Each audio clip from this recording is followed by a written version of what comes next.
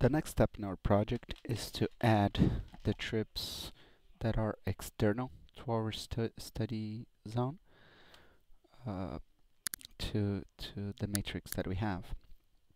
So to do that, remember we're working with a single matrix file with multiple cores. I'm gonna come here to matrix file contents, add a new core, then I'm gonna rename as external trips. Let's press OK. And go there. And this part is really just typing in what is in the website. If you prefer to process the matrix or the matrix information that is in the website to a database format and import into TransCAD, you are welcome to do so.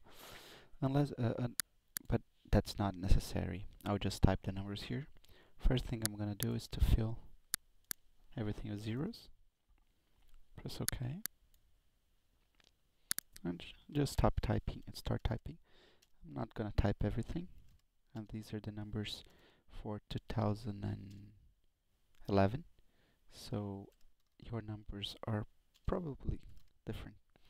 So I'm gonna type all the numbers here.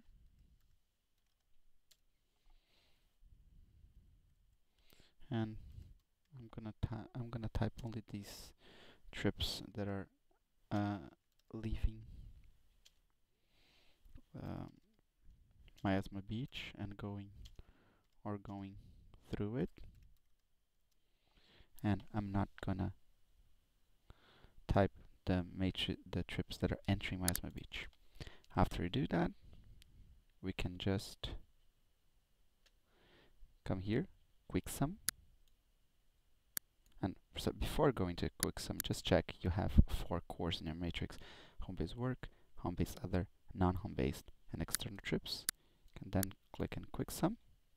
Okay, here you have a matrix that is the sum of all your matrices, all your previous 4 matrices. You can come back to another matrix just to be able to rename quick sum to total matrix.